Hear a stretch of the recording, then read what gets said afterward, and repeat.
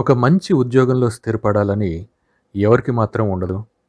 ఆర్థికంగా అండని ఇస్తూ, భవిష్యత్తు మీద భరోసా కల్పిస్తూ, ప్రతిభను గుర్తిస్తూ, ఎదుగుదలకు అవకాశం ఇస్తూనే ప్రశాంతంగా సాగిపోయే ఉద్యోగ జీవితం ప్రతి ఒక్కరి కల. ఆ కలను నెరవేర్చుకోవడం ఎలాగో చెబుతున్నారు ప్రముఖ మేనేజ్మెంట్ గురు ప్రసాద్ కైపా గారు. ఈ వారం విజయీభవ ఎపిసోడ్లో వినండి మరి. నమస్తే. మీరు వింటున్నారు touch life for tall radio. ఈ రోజు కూడా ప్రసాద్ కైప గారు మనతో పాటు ఉన్నారు. సో ఎంతో మంది సిఇఓల్ని మెంటర్ చేశారు, లైఫ్ స్కిల్స్ నేర్పించారు అండ్ చాలా మంది లైఫ్ ని ఇన్ఫ్లుయెన్స్ చేశారు. సో ప్రసాద్ కైప గారి నుంచి మన ఉద్యోగ జీవితానికి సంబంధించి మనం ఏం నేర్చుకోవాలి, మన మైండ్ సెట్ ఎలా ఉండాలంటే మన దృక్పథం ఎలా ఉండాలి, ఎలాంటి స్కిల్ సెట్, ఎలాంటి నైపుణ్యాలను తెచ్చుకుని మన మార్కెట్లోకి అడుగు పెట్టాలనే విషయాన్ని ఈ రోజు మనం తెలుసుకుందాం. సార్ నమస్తే అండి. నమస్కారం అండి, ఎలా ఉన్నారు? పర్ఫెక్ట్ సార్, మీరు ఎలా ఉన్నారు? నేను బాగున్నానండి, thank you. Thank you sir. ఇప్పుడు ఉద్యోగ జీవితానికి సంబంధించి లాస్ట్ టైం మీరు కెరీర్ ఎట్లాగా మనం సెలెక్ట్ చేసుకోవాలి, ఎవరి నిర్ణయం తీసుకోవాలి, పేరెంట్స్ పిల్లలు అన్న విషయం చెప్పారు కిందటి వారం. ఈ వారం మనం నేను చాలా సార్లు అబ్జర్వ్ చేసినప్పుడు ఏంటంటే అండి, కోరికలు ఉంటాయి. నేను ఇంత స్థాయిలో ఉండాలి, నాకు ఇన్ని ప్రమోషన్స్ రావాలి, లేదా నాకు ఇంత జీతం కావాలి, ఇవన్నీ ఉంటాయి పిల్లలకి యూజువల్ గా ఉద్యోగ జీవితంలోకి అడుగుపెట్టే ముందర. అయితే దేనికన్నా ఒక నైపుణ్యం అనేది అవసరం కదండి. అంటే మనం కోరుకునే దానికి మనం వెళ్లే ప్లేస్ కి మనకు ఉన్న నైపుణ్యం ఏంటని, ఇప్పుడు చాలా మంది సినిమా యాక్టర్లు అవ్వాలి లేదా డైరెక్టర్లు అవ్వాలి అంటారు, కానీ దానికి ఉన్న నైపుణ్యం, ఒక ట్రైనింగ్ ఏదైతే కావాలో అది అందిపుచ్చుకోకుండా మార్కెట్ లోకి వెళ్ళామంటే మనం ఫెయిల్ అయ్యే అవకాశాలు ఎక్కువ ఉంటాయి. యాక్చువల్గా ఒక ఉద్యోగ జీవితంలోకి అడుగు పెట్టాలనుకునే ఒక విద్యార్థి తనని తాను ఎలా సిద్ధపరచుకోవాలి, తన దృక్పథం అవ్వచ్చు, అంటే మైండ్ సెట్ ఎలా ఉండాలి, ఉద్యోగానికి సంబంధించి ఎలాంటి నైపుణ్యాలు తనకు తను ఒక టూల్స్ ఏమైనా ఇస్తారా మాకు? చూడండి, తప్పకుండా మాట్లాడదాం వాటి గురించి. ఇప్పుడు మన దేశంలో కాలేజెస్ చాలా ఇంక్రీజ్ అయ్యాయి, ఎందుకంటే ఎడ్యుకేషన్ కూడా ఒక బిజినెస్ లాగా అయిపోయింది అనమాట. అందుకోసం ప్రతి ఒక్కరూ వాళ్ళ ట్యూషన్ ఫీజు తీసుకోవడానికనేనండి, లేదంటే డొనేషన్లు కావాలని అనుకోండి, రకరకాలుగా ఇంజనీరింగ్ కాలేజెస్, మెడికల్ కాలేజెస్, ఎంబీఏకు చేయడానికి బిజినెస్ స్కూల్స్ ఇవన్నీ చాలా ఎక్కువైపోయాయి. వాటితో మన స్టూడెంట్స్ చాలా మంది గ్రాడ్యుయేట్ అవడానికి అవకాశం ఉంది, కానీ గ్రాడ్యుయేట్ అయిన వాళ్ళు ఆ పరీక్షల్లో పాస్ అయ్యి బాగానే చేశాము అని అనుకున్న వాళ్ళు కూడా చాలా మందికి ఉద్యోగాలు రావడం లేదు. ఎందుకు అంటే వీళ్ళు చదువుతున్న స్కిల్స్, అంటే వాటిలో పుస్తకాల్లో ఉన్నటువంటి స్కిల్స్ అవన్నీ నేర్చుకున్నారు, నాలెడ్జ్ పెంచుకున్నారు, కానీ ఉద్యోగం చేయడానికి పుస్తకాల్లో నేర్చుకున్నటువంటి విజ్ఞానానికి కొంచెం గ్యాప్ ఉందన్నమాట. ఆ గ్యాప్ మనం బ్రిడ్జ్ చేయలేకపోతే మనకు ఉద్యోగాలు రావడము కష్టం, వచ్చిన తర్వాత వాటిని నిలుపుకోవడం కూడా చాలా కష్టం. వాటికి రెండు కావాలి. మీరు అన్నట్లు మనం మానసికంగా మన దృక్పథం చేంజ్ చేసుకోవాలి. మనం వాటిని మైండ్ సెట్ అనండి, లేదా వరల్డ్ వ్యూ అనండి, లేదా మన పర్టికులర్ పాయింట్ ఆఫ్ వ్యూ, ఏ విధంగా మనం ప్రపంచాన్ని చూస్తున్నాము అనేది ఒకటి చేంజ్ చేసుకోవాలి. వాటి గురించి మాట్లాడదాం. రెండోది ఏంటంటే, మనము చదువుకున్నటువంటి విజ్ఞానానికి ఉద్యోగాల్లో అప్లై చేసి వాటిని బాగా పైకి రావడానికి కావాల్సినటువంటి వాటిని ఒక రకంగా మనము సాఫ్ట్ స్కిల్స్, హార్డ్ స్కిల్స్ అంటాం. హార్డ్ స్కిల్స్ అంటే ఏమిటి? మనం కాలేజీలో నేర్చుకున్నటువంటి మెకానికల్ ఇంజనీరింగ్, ఫ్లూయిడ్ ఇంజనీరింగ్, లేదంటే బయాలజీ, లేదా అనాటమీ, లేదా ఇలా కంప్యూటర్ సైన్స్, ఫోర్ట్రాన్ లాంగ్వేజ్ అని ఒకప్పుడు నేర్చుకునేవాళ్ళము. ఇప్పుడు మనం కొత్త కొత్త స్కిల్స్, పైథాను, లేదంటే ఇంక HTML, లేదంటే ఇలాంటివన్నీ యాప్ ప్రిపేర్ చేయడం అలాంటివి నేర్చుకున్నప్పటికీ కూడా ఈ హార్డ్ స్కిల్స్ కు తర్వాత మనకు ఉద్యోగం చేయడానికి మంచి నైపుణ్యత రావాలంటే సాఫ్ట్ స్కిల్స్ బాగా నేర్చుకోవాలి. అంటే ఏమిటి? మిగతా వాళ్ళతో ఎలా మాట్లాడాలి, మన టీంలో ఉన్న టీం మెంబర్స్ తో ఎలా మెలగాలి, మన బాస్ను ఊరికనే రెస్పెక్ట్ చేయడము. అంటే మనం ఏమిటి, ఇండియాలో మనం రెస్పెక్ట్ చేస్తే ఎస్ సార్, నో సార్ అని చెప్పి చాలా మనం కిందికి పోయి వాళ్ళతో వాళ్ళు మనల్ని సర్వెంట్ లాగా ట్రీట్ చేసేలాగా చేస్తారు. We become very very inferior మనం చేయడం కూడా. అలా ఇన్ఫీరియర్ ఫీలింగ్ కాకుండా లేకుండా ఒక విధంగా సమానంగా చూడడం కాదు. ఆరోగెన్స్ అంటే ఏమిటి, మనకు ముందర చాలా ఒబీడియంట్ గా మాట్లాడి అతను వెళ్ళిపోగానే ఇష్టం వచ్చినట్లు మాట్లాడతాం. అలా కాకుండా ఏ విధంగా వాళ్ళను రెస్పెక్ట్ఫుల్ గా వాళ్ళ ముందర వాళ్ళ వెనకలా కూడా మనము ఏ విధంగా ఉండగలుగుతాము, మన ఫ్రెండ్స్ తో, మన కలీగ్స్ తో, మన బాసెస్ గురించి ఎలా మాట్లాడుతున్నాము, అలాంటివన్నిటికీ కూడా వాటిని ఎమోషనల్ ఇంటెలిజెన్స్ స్కిల్స్ అంటారు. అవి కావాల్సి వస్తుంది. దాని తర్వాత కమ్యూనికేషన్ స్కిల్స్, ఇనిషియేటివ్స్, ఇలాంటివి చాలా ఉన్నాయి. మనం ఒక్కొక్కటి తీసుకుని మాట్లాడొచ్చండి ఈరోజు. ఓకే, తప్పకుండా సార్. సో అయితే ఈ స్కిల్ సెట్ లో ఫస్ట్ నేర్చుకోవాల్సింది లేదా అలవర్చుకోవాల్సిన స్కిల్ సెట్ ఏంటి, దాన్ని ఎలా అలవర్చుకోవాలండి? నెంబర్ 1 ఇంపార్టెంట్ స్కిల్ ఏమిటంటే కమ్యూనికేషన్ స్కిల్ అండి. మనము ఎలా వినాలి, ఎలా మాట్లాడాలి, ఎవరితో ఏ కాంటెక్స్ట్ లో ఏ విధంగా చెప్పాలి, మన వాళ్ళతో మన ఫ్రెండ్స్ తో ఎలా మాట్లాడతామో అలాగే మాట్లాడితే కొన్నిసార్లు మనకు ఉద్యోగాలు రావడానికి ఛాన్సెస్ తక్కువ. అంటే ఏమిటి, ఫస్ట్ మనము ఎలాంటి వాళ్ళతో పనిచేస్తున్నాము, ఎలాంటి వాళ్ళతో మనకు ఆపర్చునిటీ ఉంటుంది, మనకు వస్తున్న ఇంటర్వ్యూ చేస్తున్న వాళ్ళు ఎవరై ఉండొచ్చు, ఏ ఏజ్ లో ఉంటారు, ఏ సీనియారిటీలో ఉంటారు, ఏ ఎక్స్పీరియన్స్ ఉంటారు, అలా కొంచెం మనం ముందుగా ఇనిషియేటివ్ తీసుకుని వాటిని నేర్చుకుని వాళ్లకు ఏ విధంగా మనం కమ్యూనికేట్ చేస్తే బాగుంటుంది, ఏ విధంగా కమ్యూనికేట్ చేస్తే వాళ్లకు ఇంప్రెస్ చేయగలుగుతాము, ఇన్ఫ్లుయెన్స్ చేయగలుగుతాము, ఇవన్నీ కొన్ని ముందుగా ఆలోచించాలి.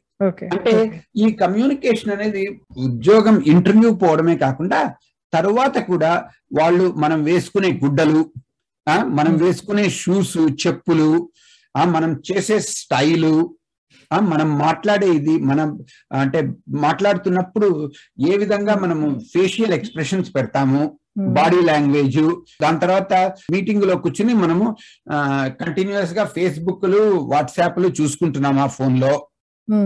ఎన్నిసార్లు మనం ఫోన్లు చెక్ చేస్తాము, మూవ్ అవ్వడము, చైర్లు ఇది కాకపోవడము, స్టేబుల్ గా కూర్చోకలేకపోవడము, ఈ బాడీ లాంగ్వేజ్ ఇవన్నీ కమ్యూనికేట్ చేస్తాయి అన్నమాట. ఈ మధ్య సోషల్ మీడియాలో మన బిహేవియర్ ని కూడా అంచనా వేస్తున్నారు అంటున్నారు కదండి.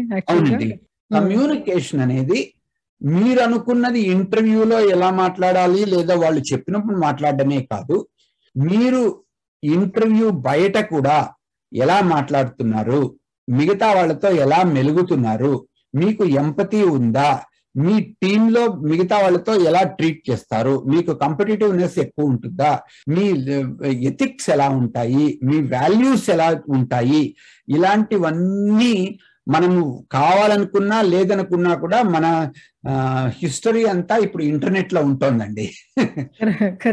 కాబట్టి first thing is we need to be very very careful and develop good communication skills, good writing skills, good texting skills, good memo writing skills, good report taking skills, ఇలాంటివన్నీ కూడా మనం కమ్యూనికేషన్ లో నేర్చుకోవాలి.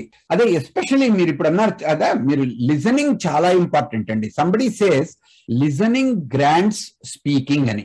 మనము ఏ విధంగా మనం వింటున్నాము అనే దాన్ని బట్టి మిగతా వాళ్ళు మనం ఇంపేషెంట్ పర్సన్, ఎందుకంటే మనం ఇంపేషెంట్ అనుకోండి, అంటే ఇప్పుడు మీరు చెప్తుండగా నేను ఇంటరప్ట్ చేయడము, లేదా నేను ఏదన్నా చేసేస్తుంటే నన్ను కట్ ఆఫ్ చేయడము, అలా చేశారనుకోండి మిగతా వాళ్ళు, అంటే ఏమిటి, నువ్వు చెప్పేది నువ్వు పూర్తిగా చెప్పకముందే నాకంతా తెలుసు, let us take it to something else అని నేను అలా ఇంటరప్ట్ చేస్తూ వచ్చానంటే ఏమిటి, I'm not listening to you, I'm listening to what I want to say, you gave me a queue, కాబట్టి నేను ఇమ్మీడియట్ గా నేను చెప్పేస్తాను ఆన్సర్.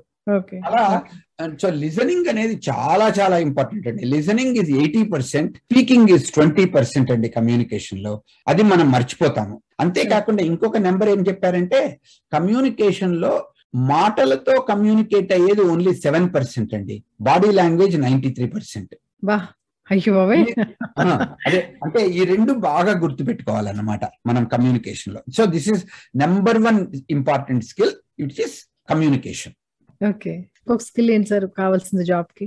ఇప్పుడు దాని తర్వాత ఇంకా ఇంపార్టెంట్ అలాంటివే ఇచ్చేయాలంటే లీడర్షిప్. అంటే ఏంటి, ఇప్పుడు మీరు మిగతా ఫ్రెండ్లతో ఉంటే వాళ్ళు మీ పక్కన లీడర్ గా చూస్తారా లేదా మీరు వాళ్ళ చెంచాలాగా చూస్తారా అనేది చాలా ఇంపార్టెంట్ అన్నమాట.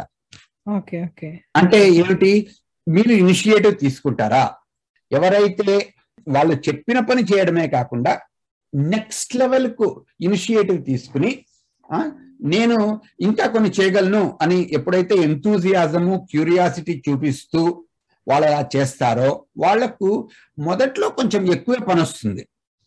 కానీ ఏమిటి, ఇంకోసారి ఏం చేస్తారంటే వాళ్ళు అంటారు, నువ్వు చేసేసావు కదా, ఇదిగో ఈ ముగ్గురు ఇంకా కష్టపడుతున్నారు, వీళ్ళకి కొంచెం హెల్ప్ చెయ్యి అంటారు.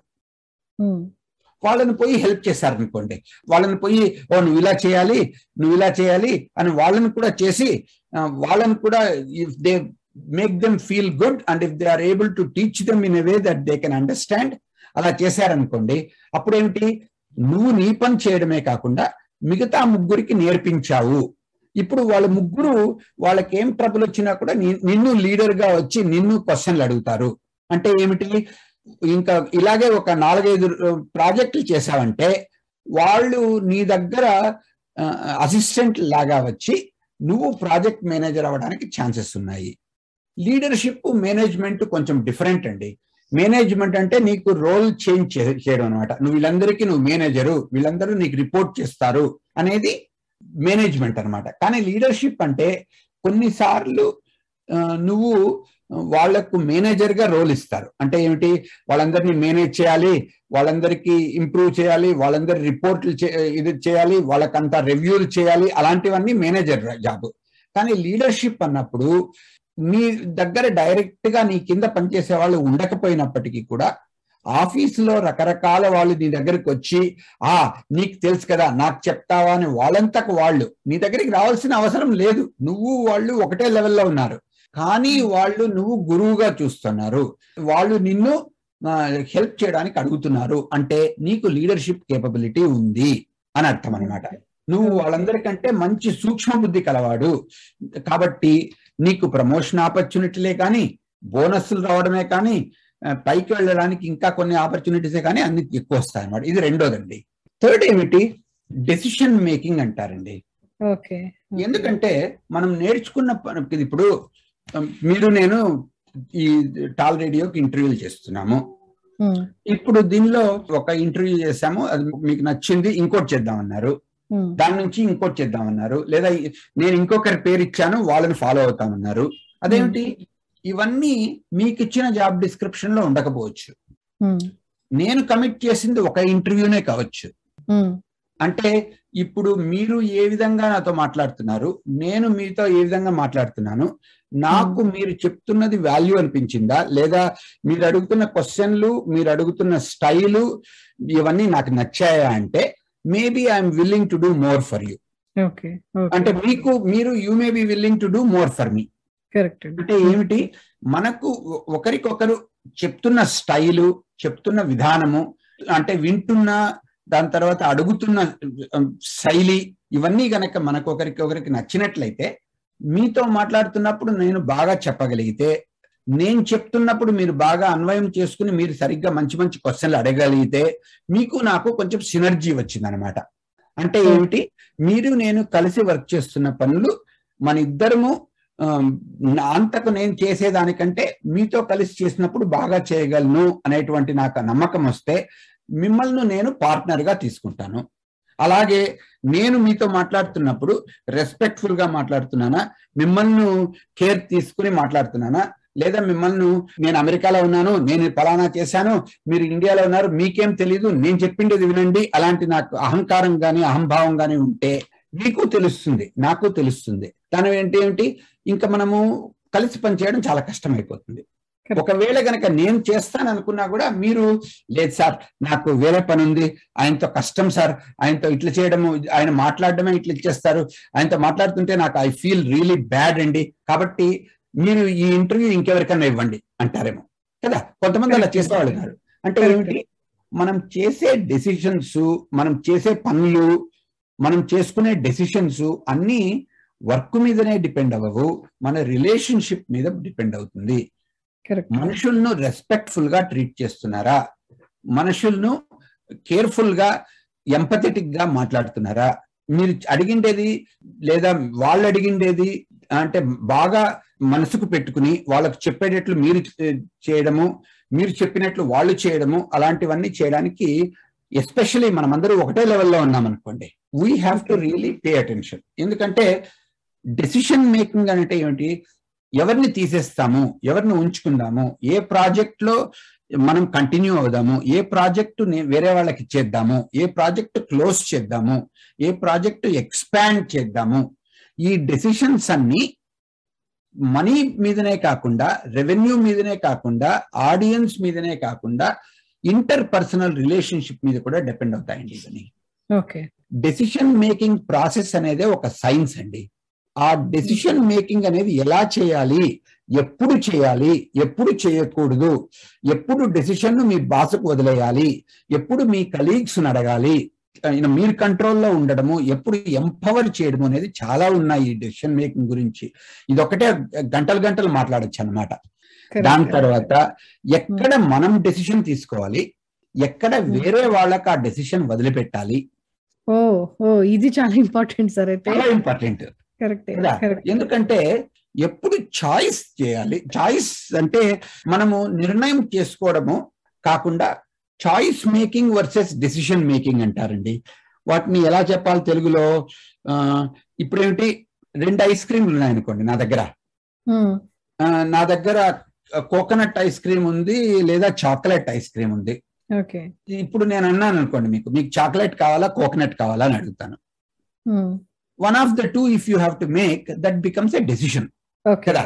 అది కాకుండా మీకు ఒకవేళ 2 నచ్చవనుకోండి, మీకు స్ట్రాబెరీ ఇష్టము, లేదా మీకు ఇంకోటి సపోటా ఇష్టము ice cream, are you don't like coconut and you are allergic to chocolate అనుకోండి, అప్పుడు ఏం చేస్తారు? చాలా కష్టం అయిపోతుంది. చాలా కష్టం, నిర్ణయం తీసుకోవడం కష్టం. అవును. అప్పుడు ఏం చేస్తారు? సార్, నేను ఇప్పుడే భోంచేశాను, కడుపు చాలా నిండుగా ఉంది, నాకు ఇప్పుడు ఐస్ క్రీమ్ వద్దు, లేదా మీరే తీసుకోండి, 2 తెప్పించారు కదా, మీకు 2 ఇష్టం ఉన్నట్లున్నాయండి అంటే నెమ్మదిగా వచ్చేసి కొంచెం ఉబ్బిస్తే చెప్తాడనమాట, అవునండి నాకు 2 ఇష్టం అందుకే అడిగాను, మీరు ఏది తీసుకున్నా 2వది నేను ప్రేమగా తినగలను అని అంటాడు. సార్ ఒక పని చేస్తాను, మీరే పెట్టుకోండి సార్, 2 మీరే తినేసేయండి, 2 దెన్ నాకు ఇప్పుడు ఐస్ క్రీమ్ అక్కర్లేదు సార్, లేదంటే నాకు కొద్దిగా కోల్డ్ వచ్చినట్లుందండి, ఐస్ క్రీమ్ తింటే నాకు సరిపోదు, ఇప్పుడు మీరే తినేసేయండి ఇఫ్ యూ డోంట్ మైండ్, లేదా మీ సెక్రటరీకి ఇవ్వండి. అదేంటి? You are making a choice now, you are not making a decision. Okay, తినాలా వద్దా అనే నిర్ణయం తీసుకుంటున్నాం అప్పుడు మనం, ఏది తినాలి అన్నది కాకుండా. కరెక్ట్. అంటే ఏది తినాలి అన్నది డెసిషన్, తినాలా వద్దా అనేది చాయిస్. ఓకే. సో అలా మనము డెసిషన్ కు చాయిస్ కు డిఫరెన్స్ తెచ్చుకుని, దాని తర్వాత డెసిషన్లు ఎలా చేయాలి, ఎవరితో నేర్చుకోవాలి, ఇలాంటివన్నీ చాలా ఇంపార్టెంట్ అండి మనకు. These are very important skills to be taught in school and college, but ఎవరు నేర్పించారు మనకు. అవును, కరెక్ట్ అండి, కరెక్ట్. వాటిని సాఫ్ట్ స్కిల్ అన్నాను.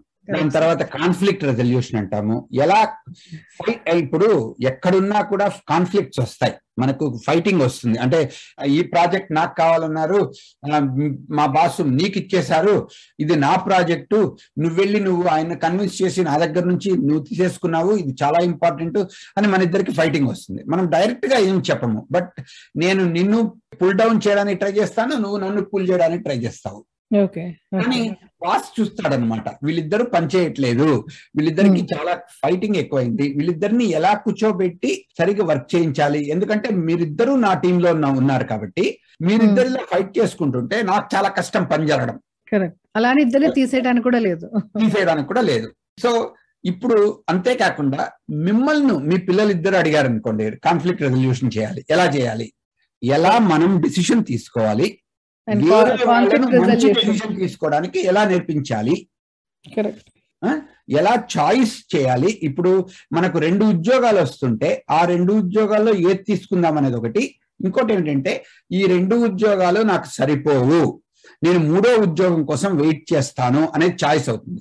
కానీ that's a very difficult choice, ఎందుకంటే ఈ 2 ఉద్యోగాలు మనకు అప్పుడే ఆర్డర్ వచ్చేసింది, చేతిలో ఉన్నాయి, 3వది వస్తుందో రాదో తెలీదు మనకు. అంటే ఇప్పుడు కాలేజ్ అడ్మిషన్ కానివ్వండి, ఉద్యోగాలకు 4-5 ఉద్యోగాలకు చేసినప్పుడు కానివ్వండి, ఈ డెసిషన్ మేకింగ్ అనేది ఎప్పుడు మనకు మన స్కిల్స్ ను బట్టి, మన ఇంట్రెస్ట్ ను బట్టి, మన మనోదృక్పథాన్ని బట్టి ఇవి ఇంపార్టెంట్ అన్నమాట నేర్చుకోవడం.